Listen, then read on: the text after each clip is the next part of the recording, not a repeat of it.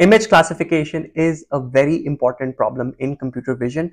Image classification has numerous use cases in all different industries. Being able to perform image classification on your custom dataset with AI algorithms becomes very important in today's day and age. And in this video, we're going to talk about how you can train a model on a custom dataset to perform image classification. So stay tuned until the end of this video.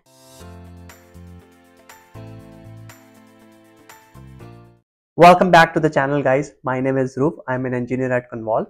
At Convolve, we assist small, medium, large enterprises with solutions that are based on AI and computer vision. If you are a corporation, if you are a business and you're looking for certain solutions that can help improve your efficiency, improve your revenues that are based on computer vision and AI, we would love to chat with you. Here is our contact information. Feel free to contact us and we would be happy to chat with you.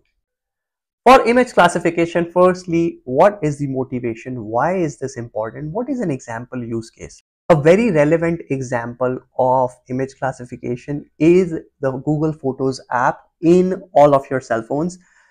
In that application, you can find people or find images by faces, right? So for example, if I were to find all the images in that contain my face, that app tells me, right? And that app is able to tell that because it has classified every single image based on who it is in that image and who it belongs to. That forms a great example for image classification. On top, image classification is used in industries, in manufacturing. As an example, there can be an AI model that essentially classifies the objects moving through an assembly line as good or bad. It takes an image of the object, and then an image classifier either predicts that object is good, which means everything goes by smoothly, or if it predicts bad, then further action can be taken. This way, there are a lot of other applications for image classification. And now let's see how you can apply image classification on a custom dataset and how we can leverage the power of these algorithms to be able to do image classification in the wild. Now guys, for this particular video, we will be using the Yolo model for image classification. For this demo, we will be using Yolo V11, which is the latest for of the Yolo models.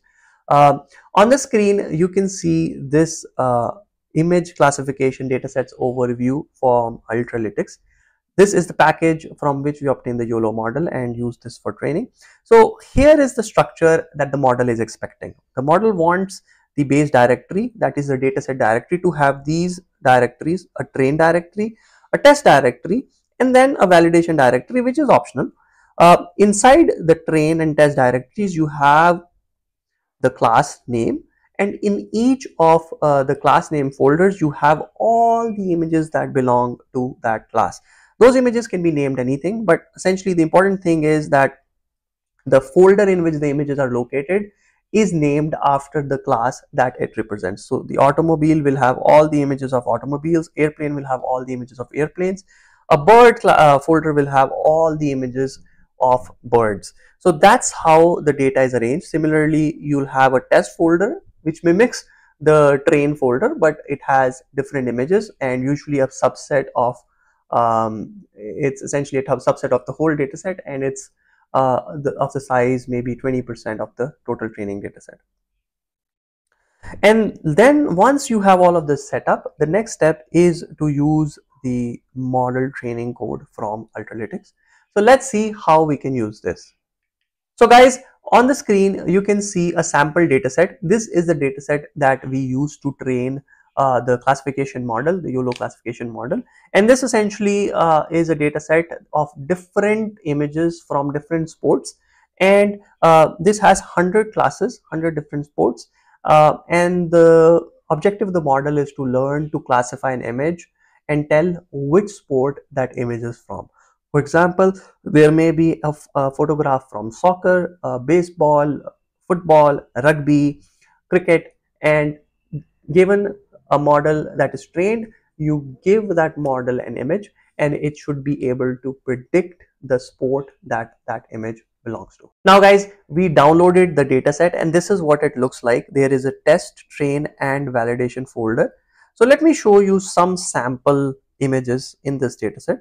So here are the images for air hockey, and you can see these images of air hockey in there, right? So these are training images that will be used to train the YOLO model. Now, after we have this data set, the next step is to then set up the code. So guys, first of all, you need to have Ultralytics installed on your computer to be able to run this. Let me show you the code here. The code is pretty simple. You need the Ultralytics toolbox, and then you just need to import the YOLO 11 nano classification model.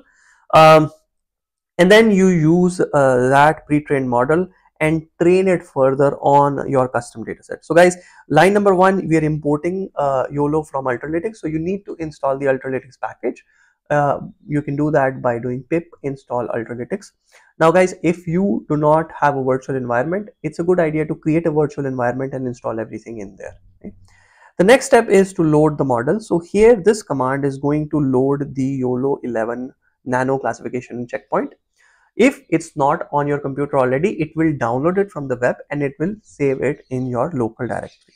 Lastly, we call the train command, and here the data is the path to the dataset that you want to train or fine tune your model on. And this path is the path that I showed you. So we just passed the path to this dataset that we just downloaded. And then we tell it to train for 100 epochs with an image size of 640. So all of this is customizable based on the problem setting and based on what you are trying to do. Then guys, once we have this, the training process is pretty simple. All you need to do is call python train.py and the training will begin. I have already done this training, and let me show you the output from my training session.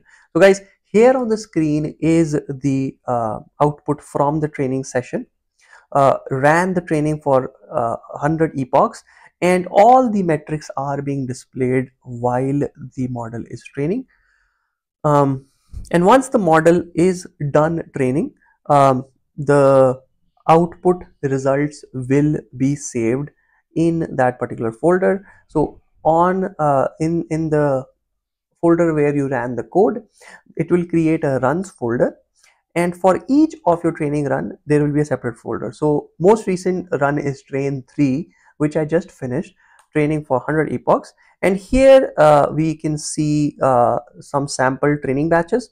So these are the batches that are fed to the model to train that particular model. So these are the training batches, and after training we'll have some further validation batches. Let me show you some validation batches. So this is a validation batch on which the model is being validated. So here you can see all the classes along with the sport. So this is tennis, this is pole climbing, this is luge, hand gliding, giant slalom.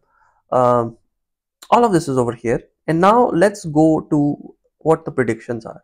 So guys, here we see that predictions are almost correct. Only the prediction for this is incorrect. Rugby is it's being classified as rugby while it's not rugby, but everything else is correct. So the model has learned, right, after 100 epochs.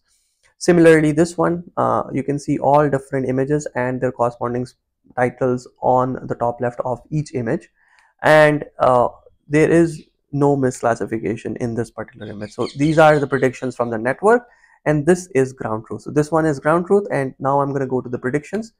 They are all the same, right? So the network is performing pretty perfectly on this batch. Another batch, bull riding, tennis, tug of war, first 3 images, and when we go to the predictions, again, it's doing perfectly well. There is no discrepancy. That's it guys. This is how simple it is to train an image classification model on a custom dataset.